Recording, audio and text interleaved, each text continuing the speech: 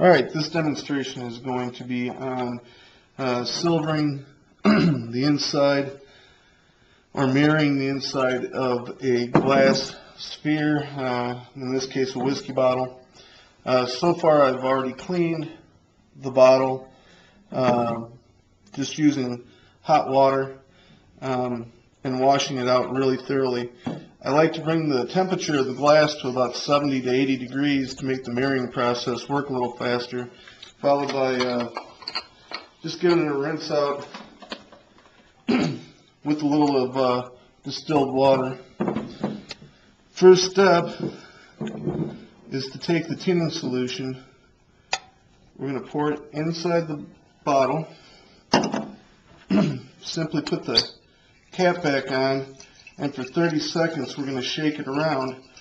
What this is doing is it's tinning or metallizing the glass, allowing it to accept the silver depositing onto the glass on the inside, causing the inside to mirror. And what you'll see is on the outside it'll be a reversed mirror, and then we'll throw some shellac in it tomorrow and seal the inside, and we'll have a mirrored whiskey bottle.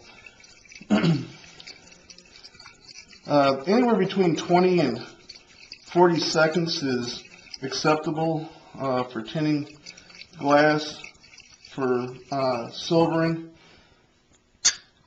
Once it's been tinned, you simply dump out the tinning, take your distilled water,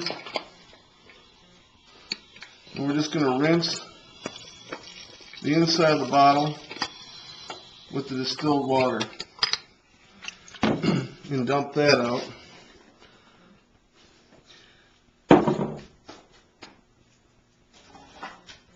Next step is to take our three chemicals which make a silver solution. We're going to take all three of our parts and put it into one cup.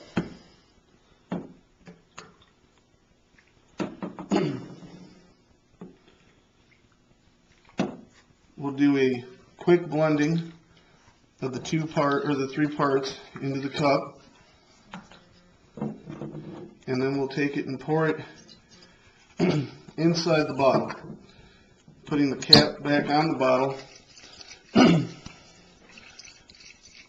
You'll start to see the glass turn black. At first you won't notice the silvering, and then the silvering will start to appear.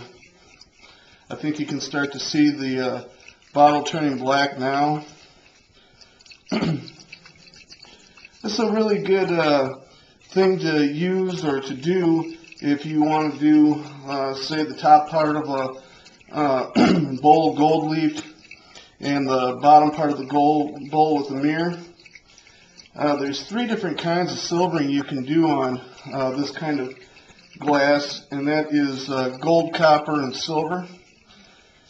All of them have their own unique look. There's also one that's blue steel, kind of like gunmetal. It's called galena.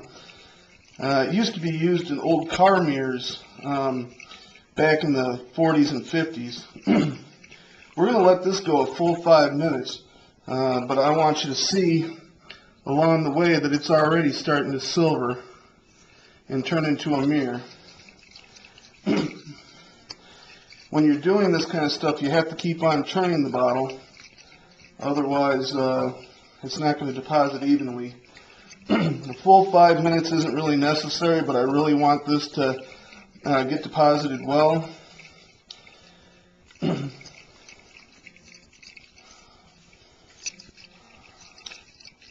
About another 2 minutes.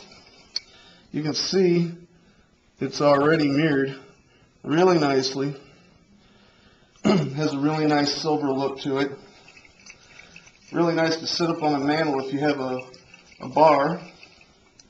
Just like a conversation piece. You can do it with a Jack Daniels or a Jim Beam bottle.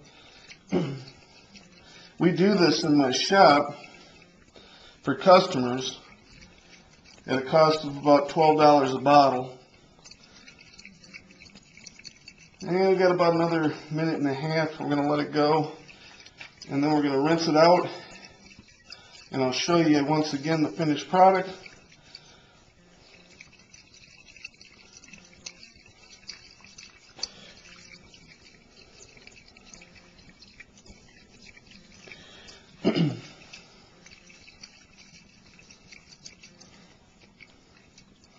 Just to show you once again, the bottle is silvered. Nice looking mirror finish on it. You can definitely see yourself in it. Gives the raised lettering of the Bulleit bourbon a 3D effect. And the old wavy glass of this bottle really sets it off and makes it look nice. Even the bottom's silvered. Let it go about another 30 seconds. And then we'll rinse it.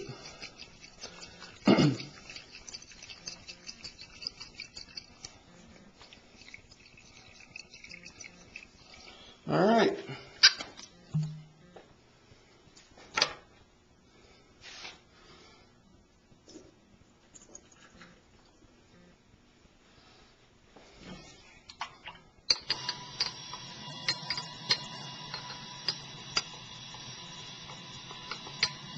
Keep in mind you're using steam distilled water.